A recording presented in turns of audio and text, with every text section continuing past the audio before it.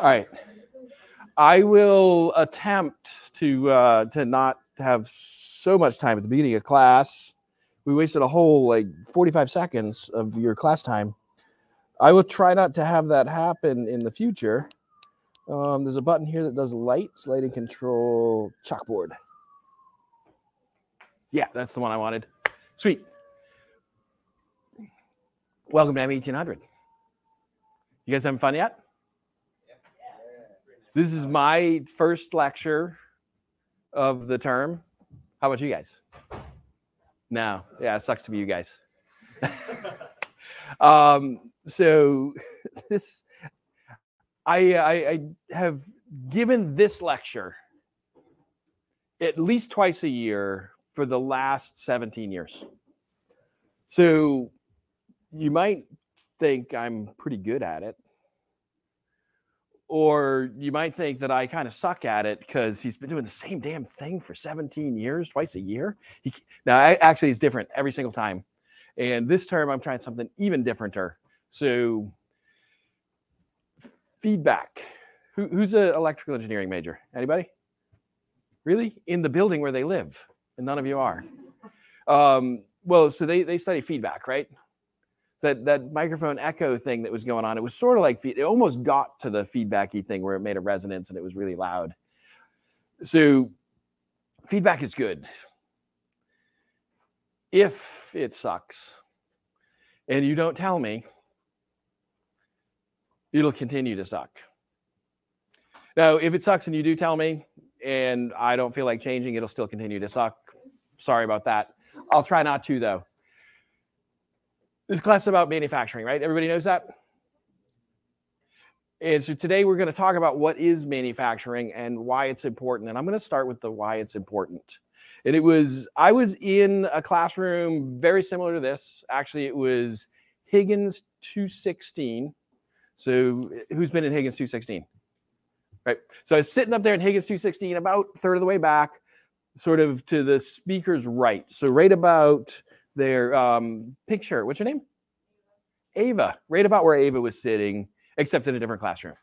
I was sitting there. It was a seminar. It was about 30 years ago. It was about 30 years ago. I was sitting there. I was a new graduate student. I had actually already retired. It was pretty cool. I called it tuna fish retired. As long as all I wanted was tuna fish sandwiches, I had enough money. Therefore, I was retired, because retirement is everything about state of mind, nothing to do with money, as long as there's enough money.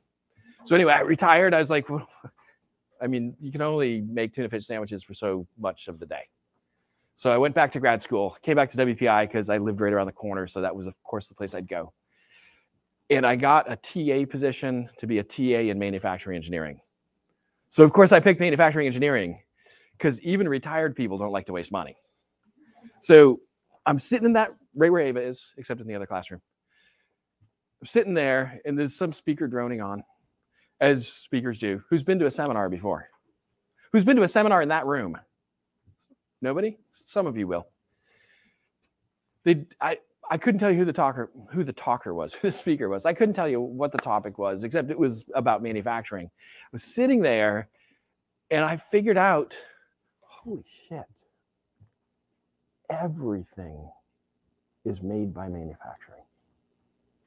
Everything in our entire society comes from manufacturing. Even, anybody eat fruit this morning? Could you have had that fruit without manufacturing? I mean, the fruit could have existed without manufacturing. I get that. And somebody could have had it, but not you, unless it was an apple tree in your backyard. And I don't think apples are ripe yet in Worcester. So you probably wouldn't have been eating an apple from your backyard today. So manufacturing causes everything. I was like, wow, that's pretty cool. I should actually get into manufacturing. I mean, I'm doing it because it's free. And they're paying for my schooling, and I get to do something. And I actually get to become a consultant in manufacturing. I get to work with big, like, Fortune. I don't really understand this Fortune list thing. Does anybody understand it? It's like, oh, you know, a Fortune 100 company. Oh, it's a Fortune 500 company. It's a Fortune 1000 company. There's like Fortune 5,000 companies too. I think they go up to 5,000 in their listing of companies. But this one was right around 50 on that list at the time I was working for him as a consultant, right? So it worked for big companies. I've worked with small startups that are just like a guy thinking he's got a product that he can sell to people. And so I get to do a whole bunch of stuff because I was sitting where Ava was sitting. It's Ava, right? With an A? Okay, not Eva. Got it. Okay. I don't want to have been saying it wrong for like half the class and you just like, she doesn't even know my name. You're not the only one who knows it. I got to learn another name. Hat. Yeah. Elliot, Ava. Okay. By the end of the term, I will still be asking you your names. But at least I had a professor here at WPI when I was an undergraduate. First day of class, everybody sit down. He said, is this where you want to sit for the rest of the term? And he's like, because if it's not, get up and move to where you want to sit for the rest of the term. So like if your friend's sitting over there and you want to sit next to your friend, get up and go sit next to them. Everybody settles back down and he takes a picture of each section of the class. The next day he had those printed out, blown up, big sized. He passed them around with a Sharpie. It says, write your name next to your face. And within 2 weeks, he knew everybody, knew their names, knew them by sight. I'm not him. I will remember you. I will know your face. I will remember what project you worked on. I will remember if I thought you were funny. I will remember if you annoyed me. But unless you're like one of 10 people, I probably won't remember your name. Unless, all right, if you want me to, though, just say it over and over again. Or if you're named the same as one of my kids. Any Michelles? No Michelles? Okay. Any Emilys? No Emilys, no Michelles. So yeah, you guys are out of luck. Anyway, so I'm sitting there. I realized manufacturing is cool. So that's when I actually got excited about it. So like 30 years ago, for 30 years, I've had this level of excitement about manufacturing. That's pretty amazing to me even. But why is it, right? So it makes everything. What else is unique about manufacturing? Can anybody tell me something? Besides the fact that it makes everything we have, what else makes manufacturing worthy of study? Yeah. What's your name? My name's Hannah. Anna. Hannah. That's too bad because my daughter's best friend's name is Anna. So that I might have had a hook there. Hannah. Nope. I got it. First employee I hired at the first manufacturing company that I bought, her name was Hannah. There you go. I might remember your name. But manufacturing is worth studying because there's a lot of different ways to make things. So there are a lot of different ways. So it certainly requires study because you can't know manufacturing if you don't study a bunch of different ways to do things. So was there more? I interrupted you. I mean, there's also, you don't want to waste materials. So studying it allows you to be better at it so you don't waste material. Keep going if you got more. And not wasting material is good for a lot of reasons. Not wasting material is good for a lot of reasons, right? We can all agree that not wasting material is good for a lot of reasons. Not wasting all that carbon that we put in the atmosphere would be good, right? What do you got? We're going to be designing a part. We want to make sure that's actually feasible to be produced. So manufacturing is useful to study because if you want to be designing stuff, it's pretty cool if you could design stuff that somebody could make. Right. And making stuff is a big part of manufacturing, right? Can we agree to that? So who here came to WPI because they want to design stuff when they grow up? So that's about 3/4 of the hands. Who here came to WPI because they want to manufacture stuff? Who? All right. So that's some of those people put up both hands, right? Some people want to design and manufacture. That's fair. So studying manufacturing is important if you're going to be a designer, and I totally agree. Actually, I think the tagline on the website that we use for this class, ME1800.com, the tagline at the top of that website is making engineers that understand how to make things. Right? Then my goal, I manufacture engineers. Right? So my goal is to manufacture engineers that understand how to make things. And part of the reason I do that is because I also own a manufacturing company where we do work for engineers who design stuff, and they send us the designs. And sometimes you just want to like crawl under something, right? You like, and who's ever heard the customer's always right? That ain't true. One of the things we'll talk about when we'll talk about quality in manufacturing next week. One of the things we'll talk about when we talk about quality is that it's not always giving the customer what they want or what they ask for, rather. Sometimes it's giving them what they needed. And so I actually define quality as giving the customer what they need when they need it. But we'll do a whole lecture about defining quality and talk about that. Manufacturing is super cool, though. Studying it is important because you guys want to make stuff. You know you want to make stuff. You wouldn't have come to WPI if you didn't like making stuff, probably. Is anybody that came to WPI but hates making stuff? Not that you're willing to admit in this crowd. So here's the thing, though. That's a cool part about manufacturing. And certainly we want to study manufacturing because of that. That is not what gets me excited about manufacturing. I mean, it makes everything, so it's kind of cool. That's super cool. Who does manufacturing?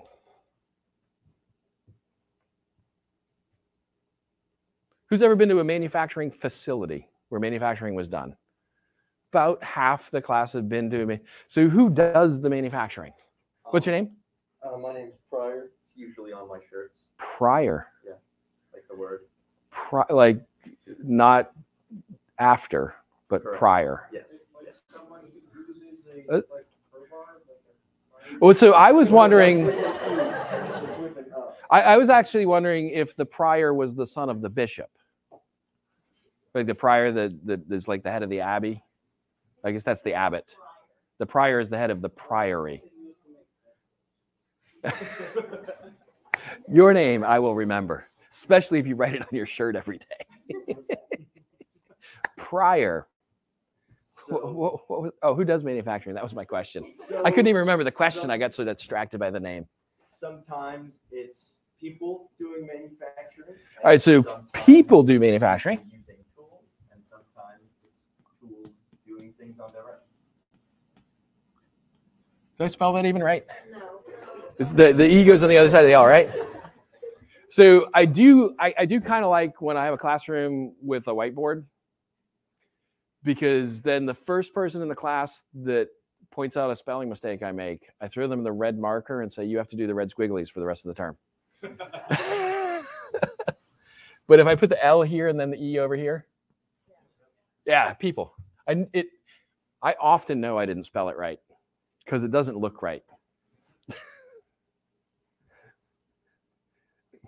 My oldest daughter has never made a spelling mistake, except for once.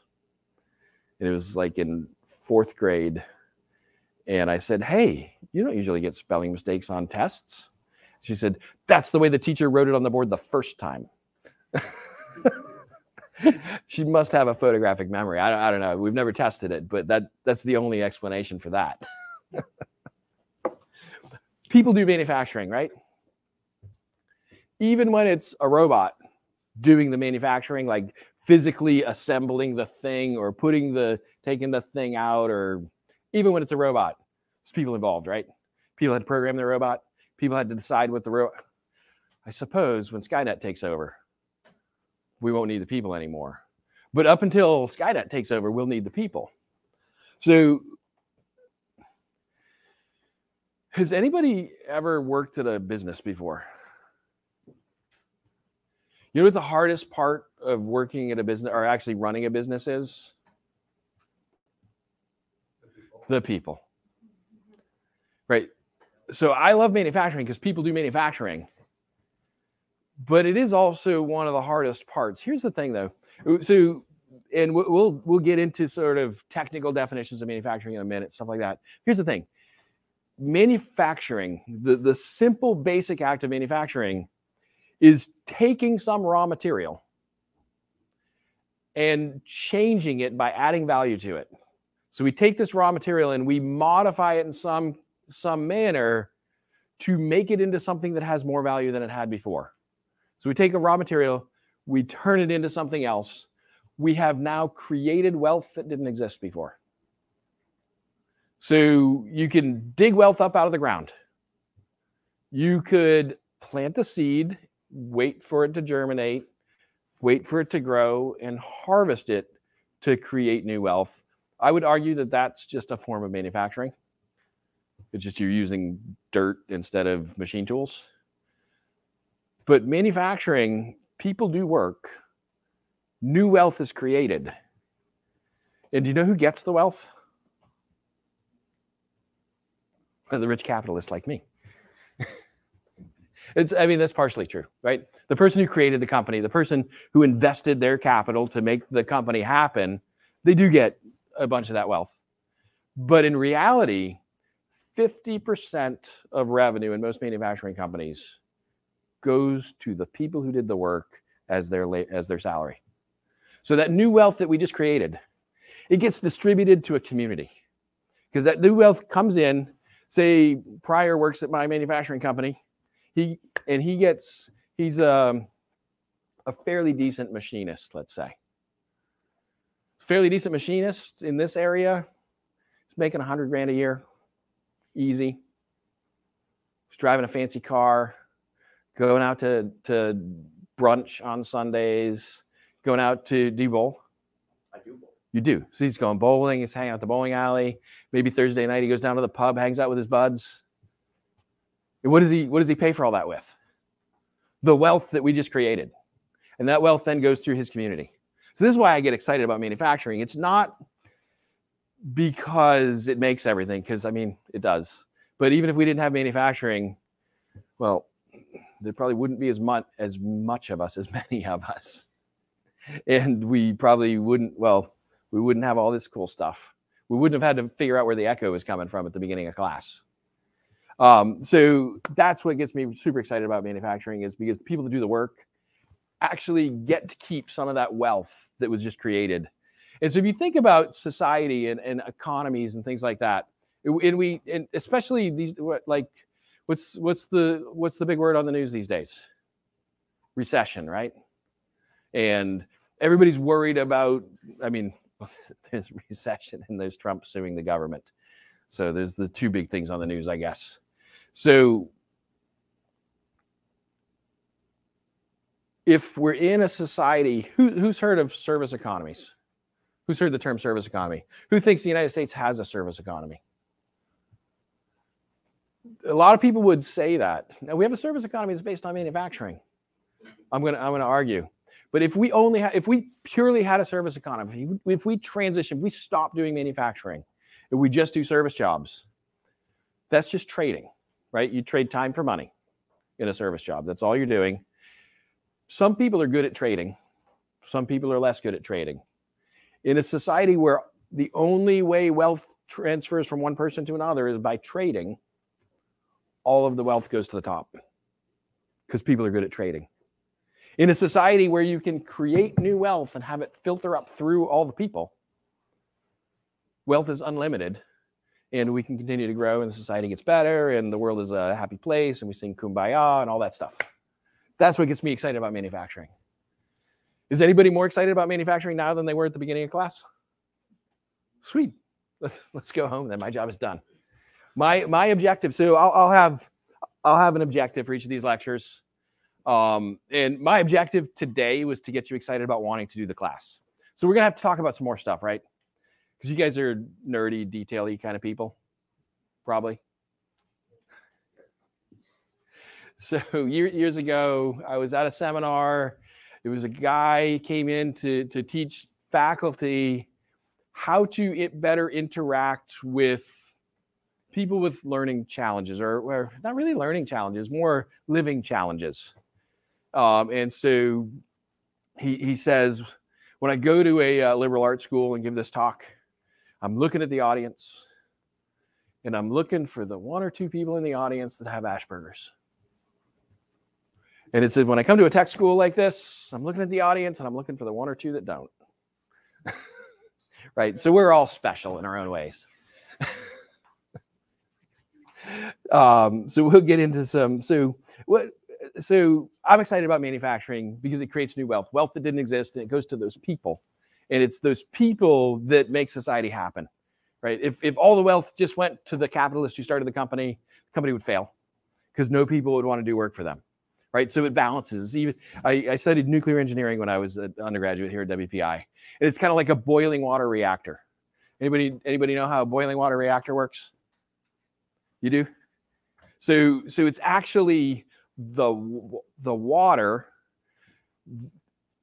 that slows down the neutron when it's coming out of that fuel pellet, and it's got to hit another fuel pellet, and then it's got to cause another reaction in that next fuel pellet. If it's moving too fast, it just shoots right through. The water is the moderator. It slows it down. And when it slows it down enough, the reaction gets bigger. The reaction creates heat. So the water gets hotter. As it gets hotter, it starts to boil, right? Because that's what happens to water when it gets hotter enough.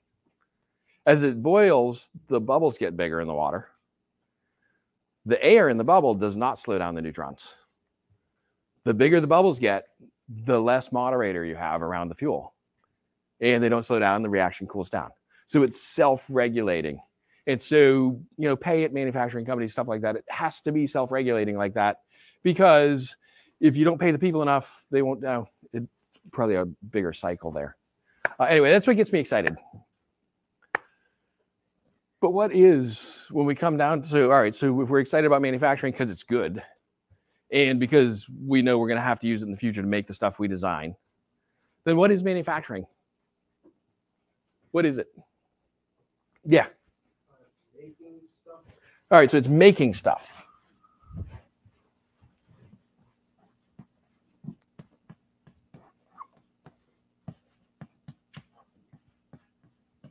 There are slides for all of my lectures. Occasionally, we'll look at one or two of them. But the stuff on the slides sort of mimics what I talk about. So, and so because of that, let me switch the view here to make the slide smaller. This one, you guys can't see that, but the people at home can. Maybe. This one. I'll just make it be me. Nope, just make it be me. The stream. Make this one be solo. There, now it's just me. For the people watching from home. Making stuff. Is that it? Is manufacturing making stuff? Yep. I mean, to add to that, you typically make things from a model or design. Okay, making stuff. We get rid of people. I mean, we can't get rid of all the people, but making stuff.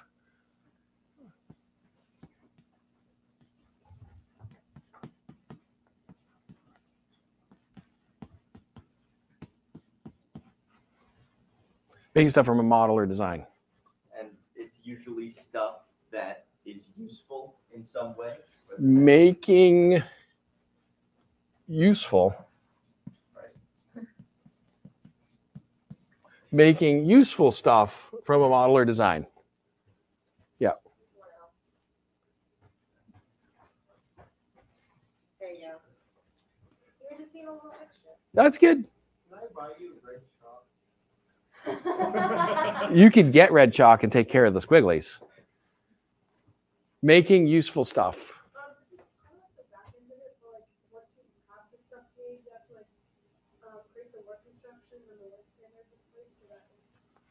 So we're going to do it from a model or design using work instructions.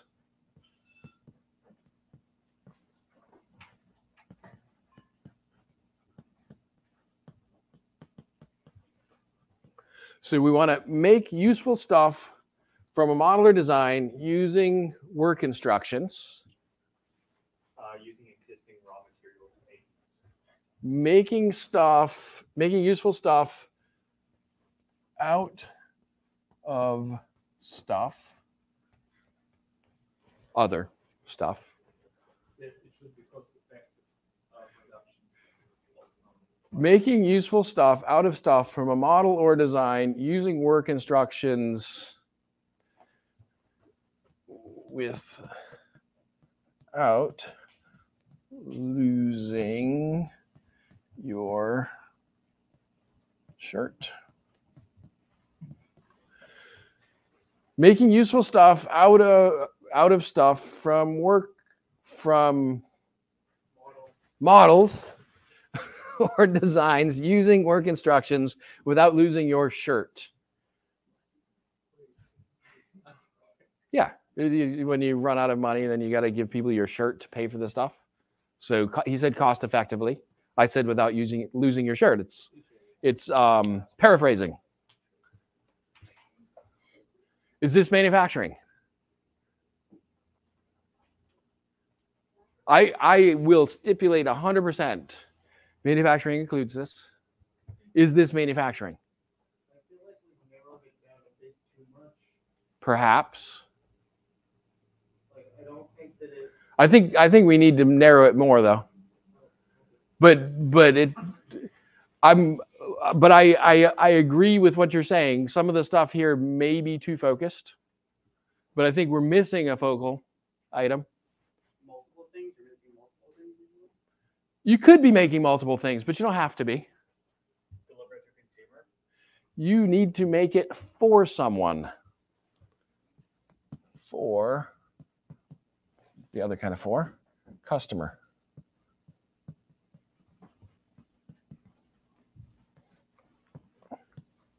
Now, if you look this up in the dictionary, it'll say sort of like producing goods from raw materials and stuff like that. Well, producing implies there's a consumer, right? When they use that word producing.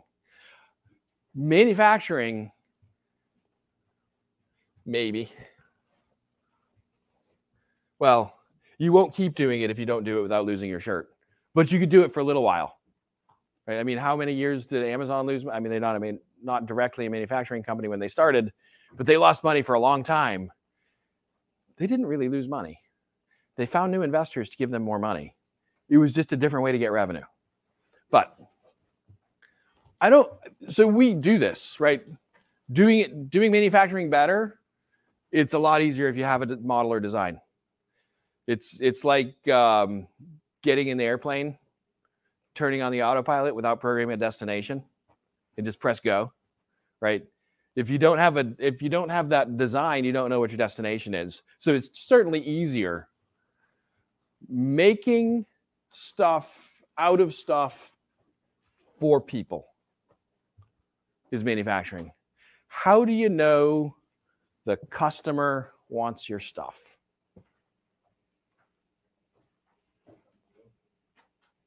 They may come to you, but sometimes they come to you angry.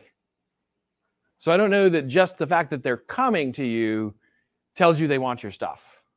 Well, you can only really know that retrospectively, but It is, yeah. People spend a fortune on forecasting and focus groups and trying to figure out what people are gonna want. And you're right, you only know it after the fact. How is it that you know? Because you're usually making something to solve a problem of some sort.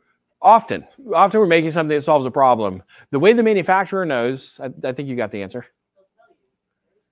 They tell you in a very specific way. They pay you. Making stuff out of stuff for customers who pay you.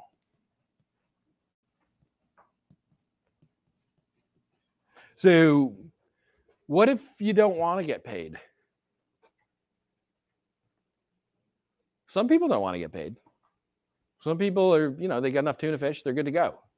They don't need to get paid. What if you don't want to get paid? Are you a manufacturer still? No, but you could be a maker, right? We all know about maker spaces and going to the maker space and stuff. There are some maker spaces that actually let you do manufacturing. Most of them forbid it.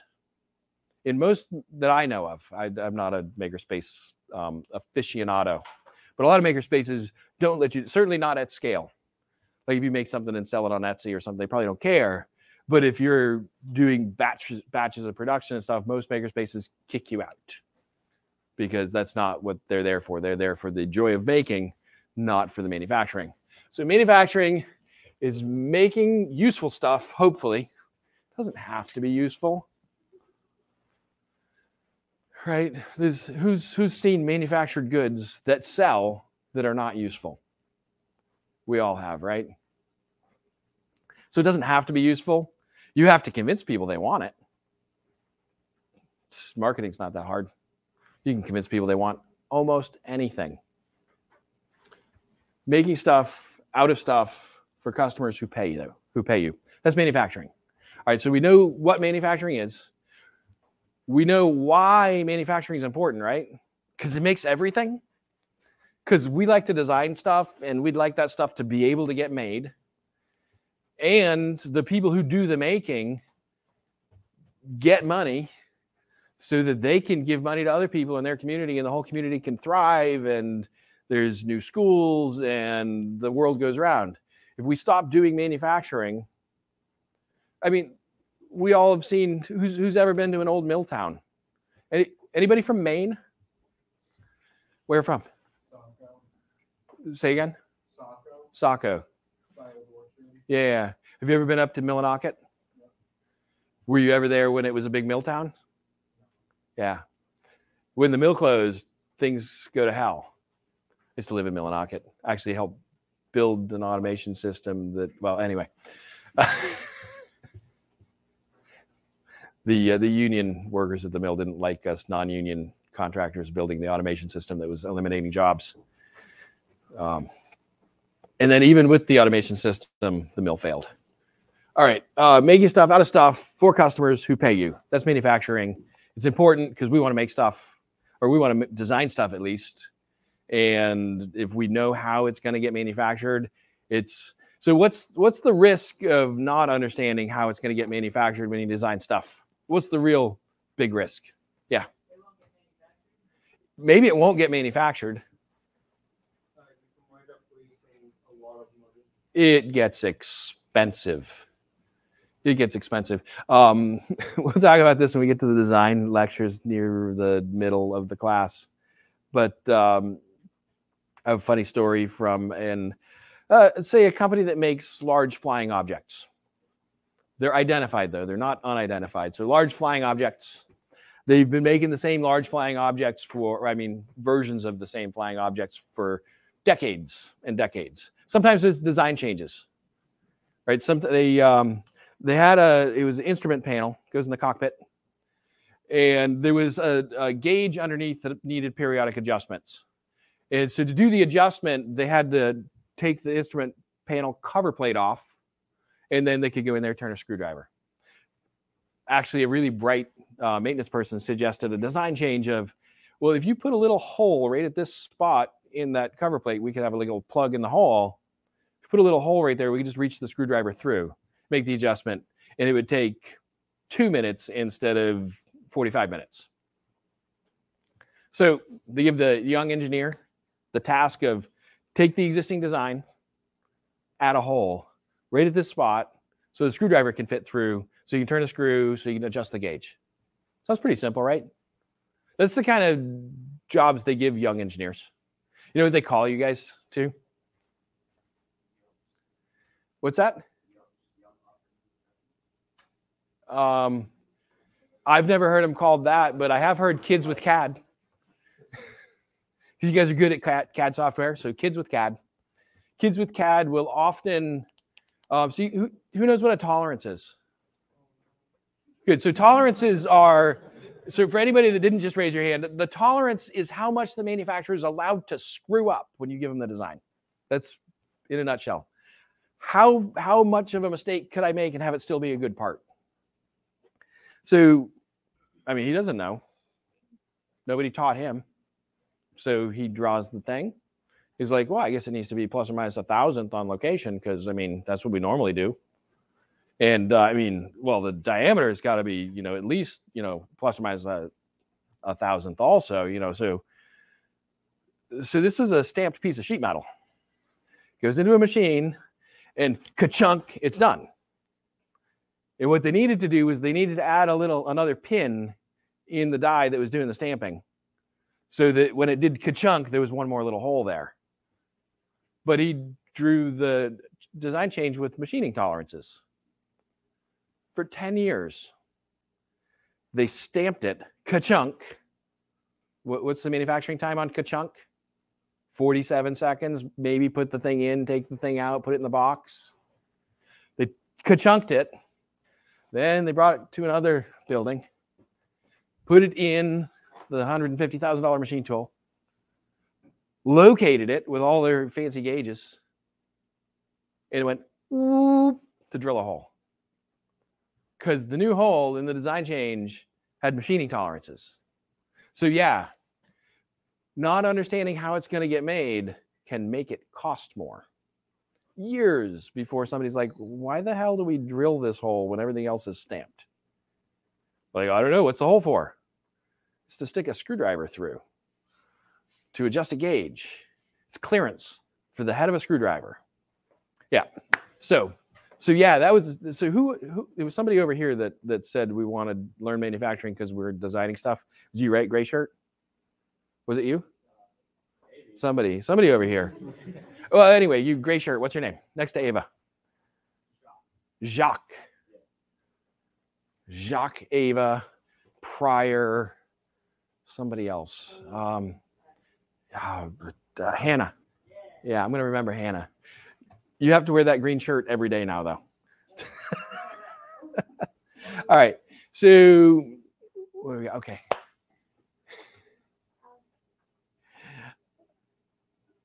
Who wants to learn manufacturing? How are we going to learn manufacturing here at WPI? Besides listening to me talk. I mean, it's fun to listen to me talk. Yeah, go ahead. We're going to go to the machine shops in Washburn. And so, actually, I think if I go, no, don't play this stupid movie, the video. Yeah. You might want to watch, there's some cool videos in here.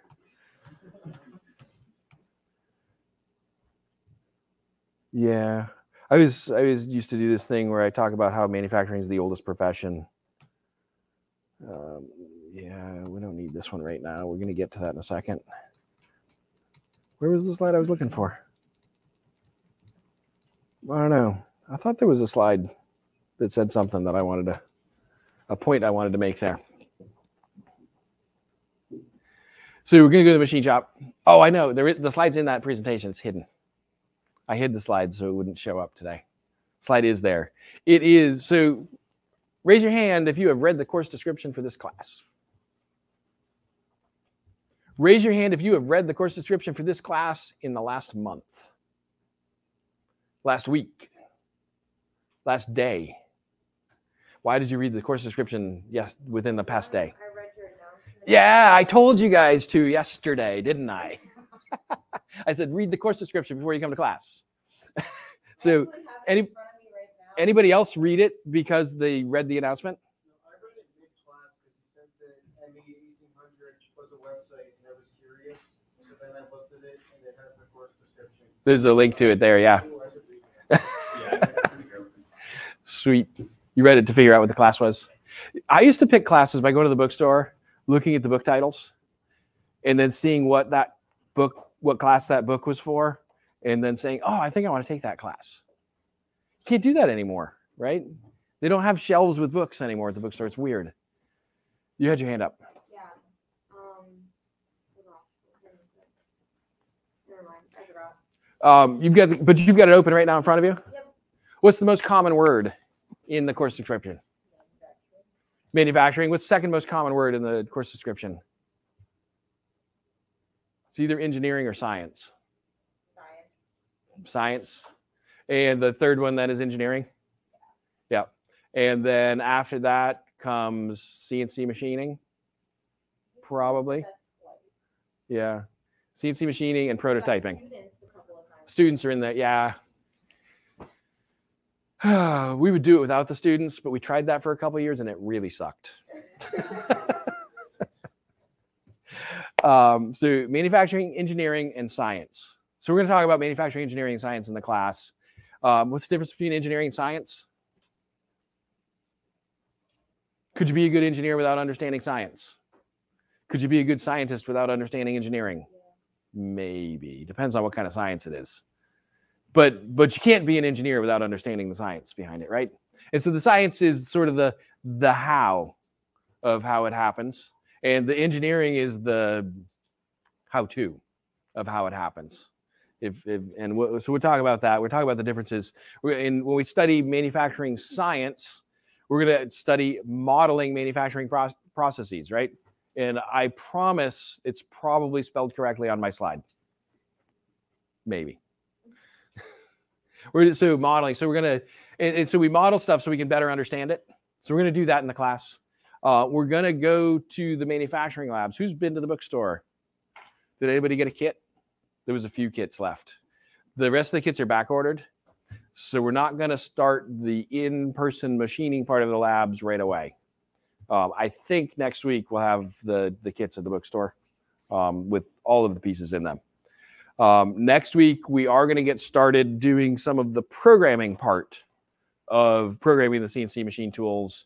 And I'll give you information. You don't have to worry about it over the weekend. I'll give you some information about that at the beginning of next week so you can get started. You can actually install it on your own computer as long as you don't have one of these. But if you do have one of these, there's a server where you can log in and do it as a web-based thing. So you can use it from, you could actually use it from your phone. I don't recommend it. But you could, it's a web-based thing, so you can do it with a Mac. But if you have a PC or a PC laptop, you can do that. It's running on all the computers in the Washburn 107, 108, and 105. Those are all connected there. That's the manufacturing labs. We're going to have lab. We'll talk more about that next week and what I want you to do next week. But we are going to spend some time in the labs.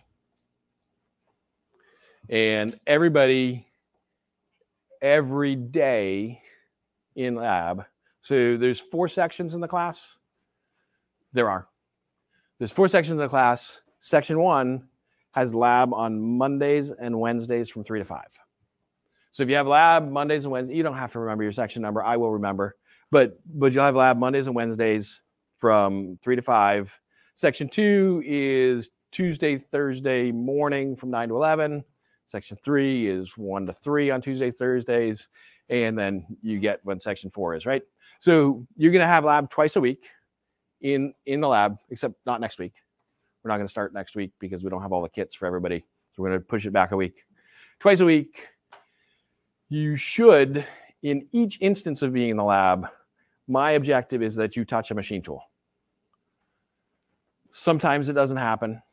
You should certainly touch a machine tool each week in a lab. And so if that's not happening, let me know, because it just means that it doesn't mean there's anything necessarily wrong, but our scheduling is screwed up. And so, and sometimes the PLAs don't tell me. Sometimes the students don't say anything, so the PLAs don't even notice. And we do use peer learning assistants, PLAs, who actually do the teaching in the labs. There'll be 3 undergraduate students that are in charge of your lab section. One of them in each lab section probably took the class for the first time in D-term last year, and they're learning how to be a PLA. So they're there with you. They know a little bit more than you, but not a lot more. And the way it works is if you ask the PLA a question and they don't know the answer, they ask one of the other PLAs. If they don't know the answer, then they find one of the staff members and ask them. So there's usually not a staff member present in the facility, but they're on call. My office is right off the lab. I'm usually in my office, so they come get me, and usually we figure out that the problem is that the loose nut behind the keyboard screwed up the instructions, and we fix the instructions, and then the class moves on. So we're going to do that. There are some safety issues, or safety concerns, not issues, in the manufacturing labs. So the forces and energy around the machine tools can be excessive. So the motor that drives that, so there's a motor, it turns a screw, drives a spindle up and down. So they generate thousands of pounds of thrust up and down. So you don't want to have your hand underneath it, right?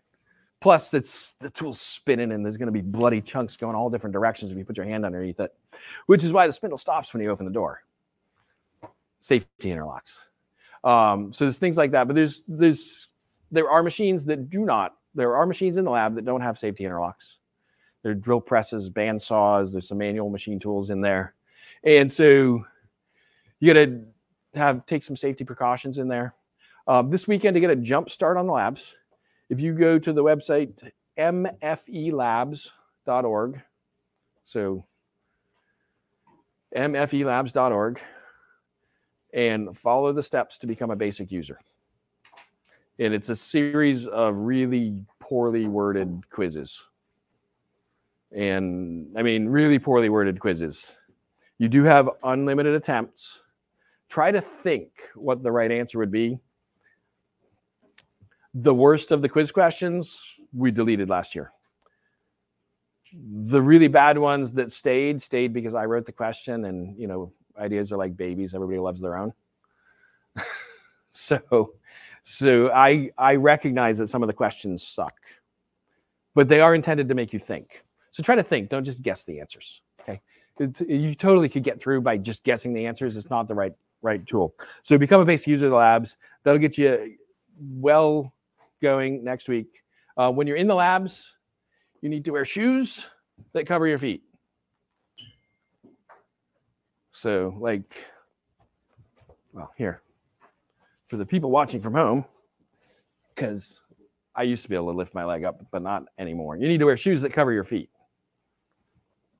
Ooh, that smells. You want to wear not loose clothing, right? If you're wearing a suit coat, maybe take it off, hanging around something. Who's got their keys on one of these? So if you have your keys on one of these, and I have mine, see, these are my WPI keys. It's on my little WPI lanyard. Make sure that that is tucked in your pocket all the way so that it doesn't get sucked into the machine. Who has long hair? So you want to tie it up. Maybe put it in a little bun, or just at least tie it back, right? Or you can shave it off. It's up to you. I wore that thing for an hour just to set up that joke. You better laugh.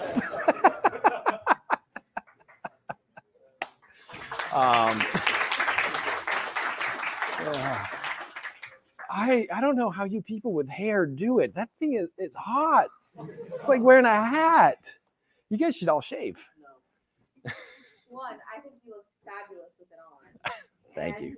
Two, it's also a wig, so it is much worse than actual hair. Yeah, probably. Yeah, remind me of that. Oh no! People said I looked like the cartoon, the Thundar the Barbarian cartoon guy. But I prefer British rock star. Love to ride in a Jaguar. So that's what I got for today. We're gonna have class again Tuesday next week, right? Tuesday next week we'll talk about how to get in the labs and what to do. But if you get the safety quiz done, the become a basic user thing, that'll be helpful. And broadcast.